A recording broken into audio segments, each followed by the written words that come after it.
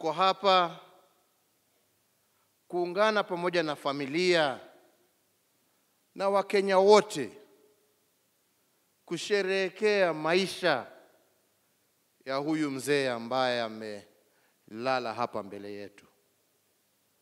Mzee ambaye amejitolea kwa hali na mali kutoka utoto wake mpaka kwa uzee, mpaka akashindwa kwa sababu ya ugonjwa, lakini akajitolea kufanyia taifa lake kazi, na ni mengi ambayo tuko naye katika taifa letu leo, ambalo tukiangalia nyuma tuliletewa kwa sababu ya juhudi ya huyu mzee ambaye amelala hapa. Tumshukuru na hatuwezi tumsahau. Mimi kwangu mzee tumejuana miaka mingi kutoka utoto wangu, na mashauri mengi amenipatia mpaka pahali ambapo nimefika. Siwezi nikasahau. Na nataka niwaambie jamii ya kwamba hata tukiendelea mbele, vile mzee amenishika mkono, mimi pia niko tayari kuwashika mkono, tuendelee safari hii pamoja nanyi. He was a disciplined man, and I liked the person mzee ambaye ametukumbusha the most important thing. He was an honest man and a man of dignity. And without doubt, he was a disciplinarian. But not only in disciplining others, but the discipline within which he carried himself. What he expected of others is what he expected from himself. So it's not that he was out there saying, wewe fanya. What he was saying you do is how he lived his own life. And I think that is a very important message to take home.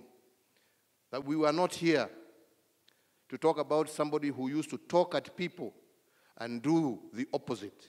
No. What he told us to do, he himself did. And that is the manner in which he lived his life. Mzee Nyachae will live on forever in our hearts, our minds, and memories, and in the history of a nation that is eternally grateful for his exemplary service. In his memory, and in consultation with the leadership of Kisii County, and to fortify our appreciation of this great son of Kenya, as a government, we have considered it fit to rename this stadium the Simeon Nyachae Stadium, Kisii.